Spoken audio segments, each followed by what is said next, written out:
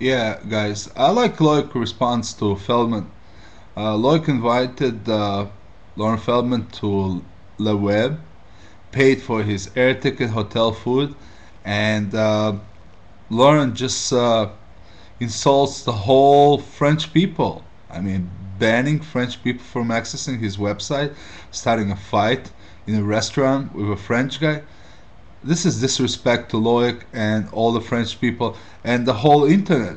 For all I say, and I know Loic and I know Lauren, and Lauren is a bastard. He makes fun of people just for amusement to get popularity for himself. So, let's give um, round of applause to Loic for standing up to the cyberbully Lauren Feldman.